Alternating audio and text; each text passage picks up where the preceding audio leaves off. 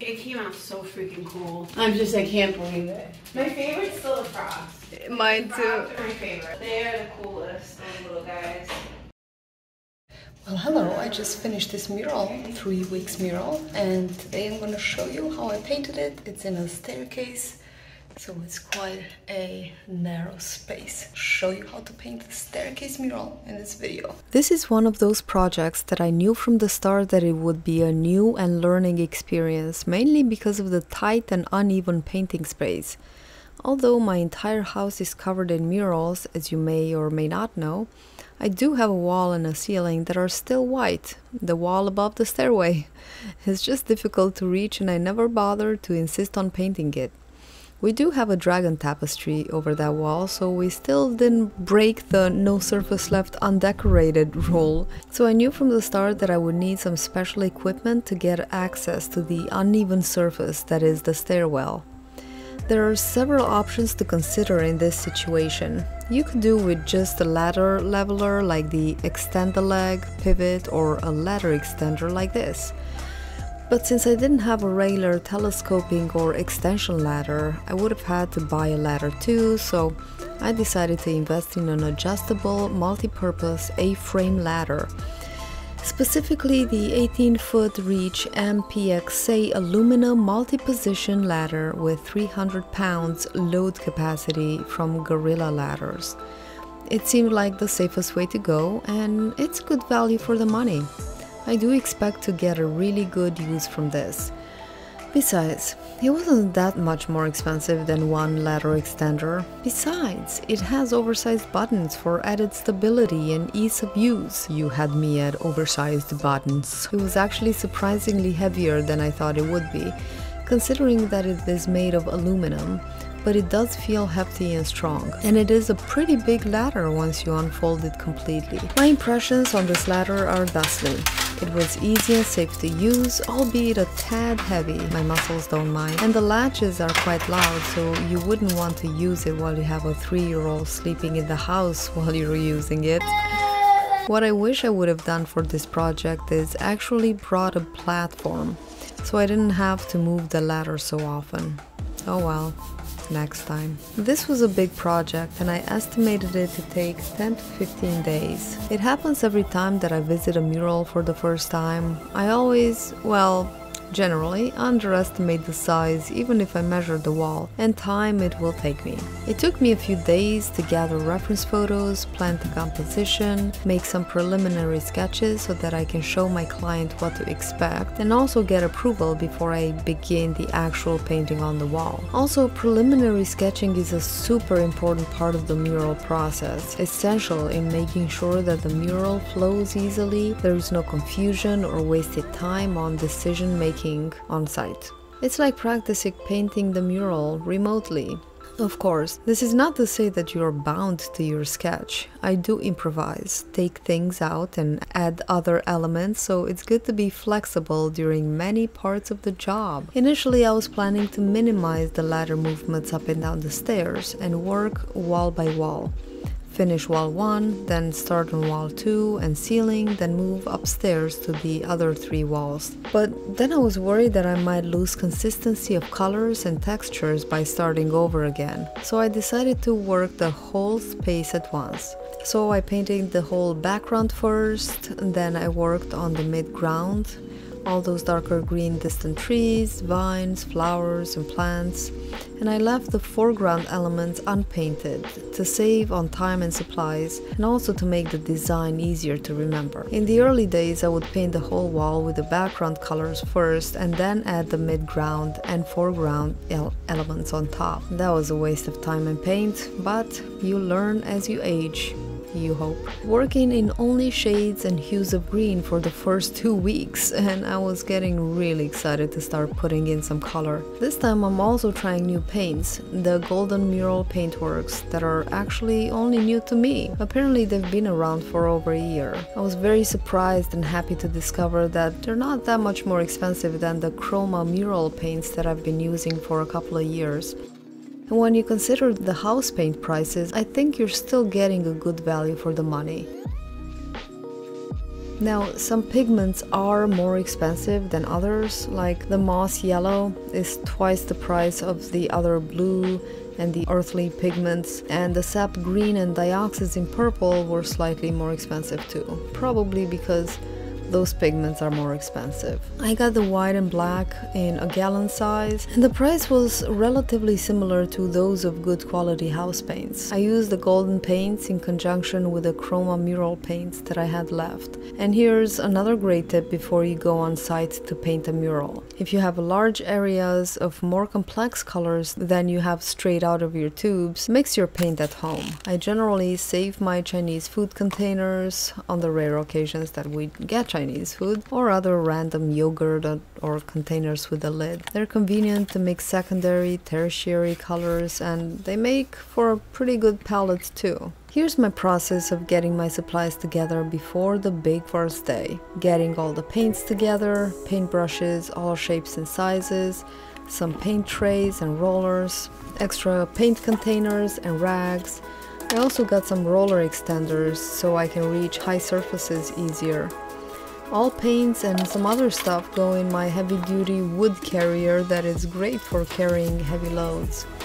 You'll also need some painter's tape or masking tape to protect edges, rags and paper towels. But wait, there's more!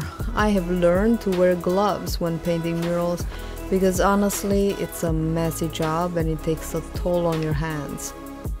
It's impossible to get all that paint out from under your nails, and some of those pigments may be toxic when absorbed into the skin. I like these black nitrile tattoo gloves. The extra small fit like a glove, and though they might be thinner than heavy-duty gloves, I can barely feel them on. The hallmark of a good glove. Tarps are essential for covering the floor or the surface under and around you when you're painting. I have several tarps that I use, then chalk for sketching the design on the wall, plastic sheets, a 2-foot step ladder for a small boost, and sometimes a straight edge like this comes in handy, especially for doing a grid or straight lines, but alas, not this time. I also use some of this paint additive called Floetrol. It extends drying time. If you paint with acrylics, you know how frustrating it can be when paint dries before you get the chance to blend. Well, this is very helpful with that. I just add a little bit to the paints when I put them on my palette. I wouldn't add more than 10% of paint to Floetrol ratio, it would get too diluted. And of course the ladder that doesn't even fit in the picture. And that's all you need for painting a mural. No, you forgot the most important thing! A water bucket. You need a water bucket for your water and keeping your brushes wet. Never let your brushes get dry. They'll die. Another really useful thing to keep in mind when you have a large project is entertainment of some kind. Having some music or an audiobook is indispensable to my painting routine. It's not that I don't like to be left alone with my thoughts and wallow in the transience of my own life and my loved ones, or the fact that I never have or make the time to actually sit down to read a physical book. But I really do enjoy listening to audiobooks. The narrator's voices, the vivid descriptions, adjectives, and so many characters and insights into the human psyche and personality. Though I'm not big into scary movies anymore, I like listening to scary books, apparently. I don't know if you're familiar with Jason Pargin's, aka David Wong's, series of books centered around his characters John and Dave. Namely, John dies at the end. This book is full of spiders, and what the hell did I just read? So I'll tell you. These 3 books are genre-bending, humorous accounts of 2 college dropouts inadvertently charged with saving their small town and the world from hosts of supernatural and paranormal invasions. David Wong, Jason Pargin, has updated the Lovecraft tradition and infused it with humor that, rather than lessening the horror, increases it dramatically. They are horror, so if you don't like detailed accounts of horrific things happening to humans, maybe they aren't for you. But you may be surprised and learn something about yourself. They also made a movie after John dies at the end. I highly highly recommend watching that first to get an idea of the style. It's a 1.5 hour investment versus a 10-hour investment. I doubt you'll think it was a waste of time though. Definitely not your regular Marvel or Disney flick. And I am feverishly awaiting his 4th book in his series. If this book exists, you're in the wrong universe. It's coming out in the fall, which is only like a couple months away. As I said, I spent 15 days painting this 300 square foot mural, so roughly 80-85 hours. I had plenty of time to listen to 2 other of Jason Pargin's books, re-listen to Futuristic Violence and Fancy Suits, and for the first time Zoe Punches the Future in the Dick, which are all centered around this female character named Zoe. I might have to re-listen to the latter to fully appreciate it. By the way, I have more detailed videos of this mural that I shot in vertical format. You can find those in my shorts playlist if you're interested.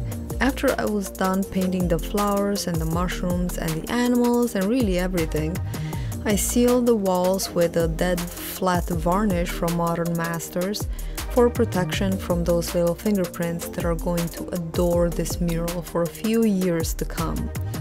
I applied it with a brush, but you could also use a roller. I was a bit afraid that the roller would leave bubbles and too much texture.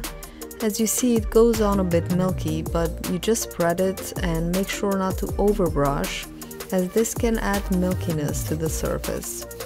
Just lay it down evenly and move on.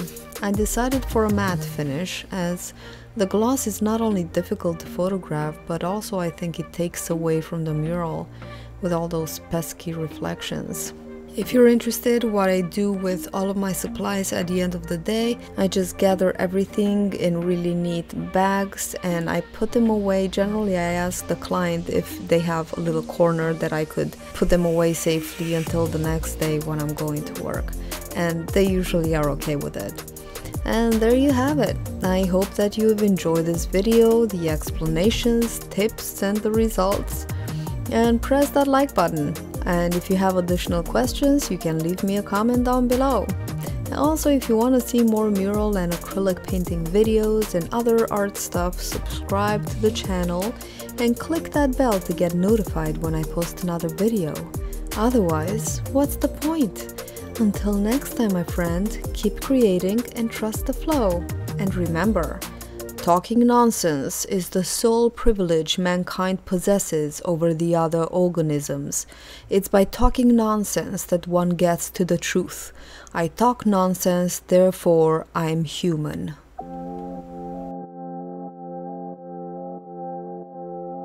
Drive me up the coast, boy. Wanna hear the ocean roar, crash over me.